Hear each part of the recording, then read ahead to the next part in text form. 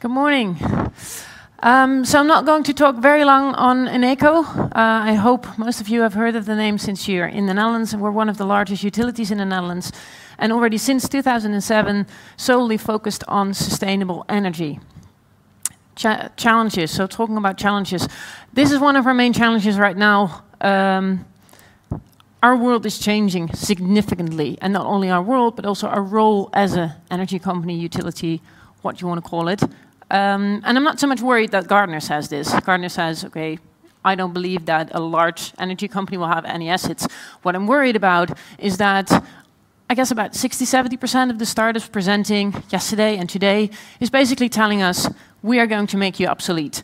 And obviously we support startups, but we don't support the fact that we would become obsolete. So that's our challenge. How do we stay relevant? How do we change our business model into something that will still be relevant in a changing world? So this is what we believe in. I'm not going to explain the whole picture, but basically what it used to be was we build assets, centralized wind parks, solar farms, hydro plants, and we distribute it to customers, and that's going to change. Customers are going to produce part of their own energy, may have storage centralized for a neighborhood, maybe locally at home. We'll start trading that energy, so how do we deal with this? Something else is needed then. Not a centralized producer, not a centralized distributor, but someone who can facilitate a marketplace and the services that come with that. So our mission is still the same, has been the same from 2007 onwards, which is we want a world where sustainable energy is available for everyone. However, our challenge now is how do you make that a service and not just a commodity product? Well, first of all, you need to have the funds and basically the playground to do that. So we're going to invest at least 100 million in innovation and startups, basically from last year's onwards, in order to accelerate our own change and in order to make this happen. However, that's not enough, because I guess the main pitfall for corporates is just to start spending money whenever they want to change something, and you need to change more than just funds you're willing to invest. So we need to escape and basically make sure that we prevent some of the corporate stereotypes, you know, the pitfalls that you could fall into. Stuck in red tape, you're never gonna get anything done if you stick to your standard corporate procedures. I guess a lot of startups here in the room know the typical sales cycle to sell anything to a corporate, how long it takes to actually get a decision. And if you're going to do that with innovation and in working with startups, it's not going to work. So what did we do? We set up a separate business unit where we basically put all people working on innovation together. We attracted a lot of new people from outside, so not to just have the standard, basically Eneco mindset there, but really keep fueling that with new people. So we believe that, you know, even though we strongly believe in our own strategy and our own focus, we need to keep challenging that by getting people from outside into our teams, challenging ourselves.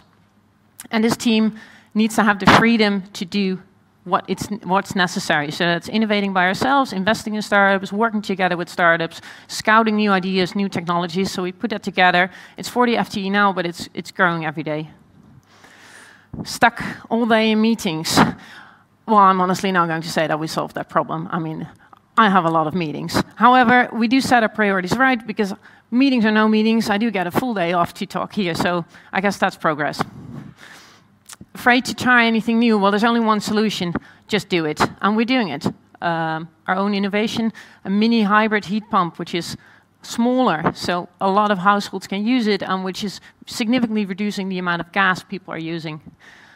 Sharing solar panels. Solar panels, if you don't have a roof for it, but you do want to, you know, invest in solar energy. We just launched our Zonnehub, or Solar Hub in English. Smart charging, internal startup. Jetlix launched their app, which makes your electric car actually use green energy when it's available. We have our own data sciences team, which is evaluating basically all opportunities that are there, because data is one of the next new things. And those include blockchain. What can we do that? Can we use that for trading of energy, etc.? And we announced that we were going to be the first distributor of Tesla Powerwall, and we're looking into business models and service models around that. So we believe we're on the right track. So what am I doing here? Well, quite simply, we can't do this on our own. We're going to be faster, more innovative, more entrepreneurial when we use knowledge in the room here, in the world outside. And we believe that a lot of that knowledge will be and will come from startups. What are we looking for?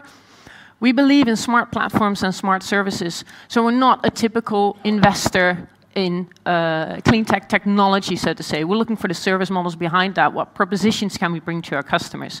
This is a picture that we truly believe in, whereas solar is a big trend, demand steering is a big trend, electric mobility is a big trend, but in the end something needs to connect that all, and that's where platforms and services come into play. So what are typically themes that we ourselves work around and invest in? That's smart home. Joris Jonker from Pubi is here, who's one of our huge partners, obviously, in this area, where we believe that with a smart thermostat, you can gain access to the house and then use that as a platform, basically, to bring other services in as well. Smart buildings, we announced recently our minority investment in Cymax, which is a company that provides software to monitor the performance of the installations in your building. So you can not only save energy on it quite quickly, but you can also lengthen the duration, basically, that your installation can last because you're using it more effectively. Smart outdoor or smart cities, smart building or a smart public lighting platform, Luminext, which then again can be extended with others as well. And flexibility. We invested in the startup Peaks, who will present it today, so I'm not going to explain because they can do a lot better than we do.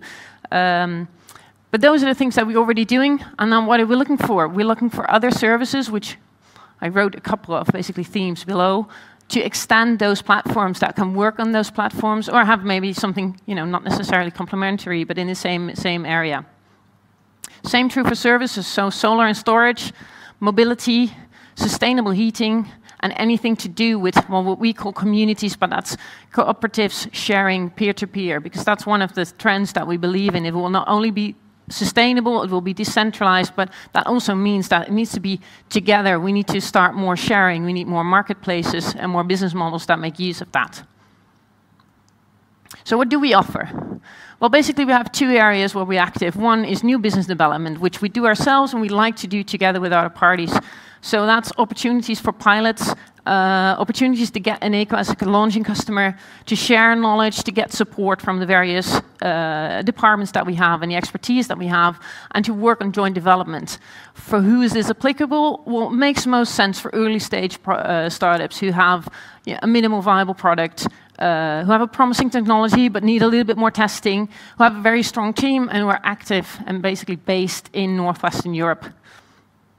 We also do investing, which is myself and my team. That's typically more applicable for a bit later stage startups. So we do investing, co-investing, preferably, where we can access, we can offer not only funds, but access to our customer base. Again, obviously the knowledge and support, access to our departments, to market access, data, knowledge, etc. What is necessary to make a startup grow, and preferably commercial scaling. So for whose is this applicable? Product market fit is visible, has been tested.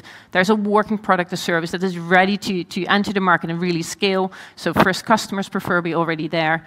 Activities in, or at least ambitious in, Northwestern Europe. So that's it? No, it's not. I always wanted to do this because I see this all the time with startups. So I thought I'm going to test this as well. One more thing. We're hiring. We're looking for colleagues to help us out in achieving this and achieving the success and achieving the acceleration and innovation that we want. And in particular, we're looking for an experienced investment manager to support the venturing team, and also for a manager of business development, product development, who's basically going to head all the internal business development teams. So that's it.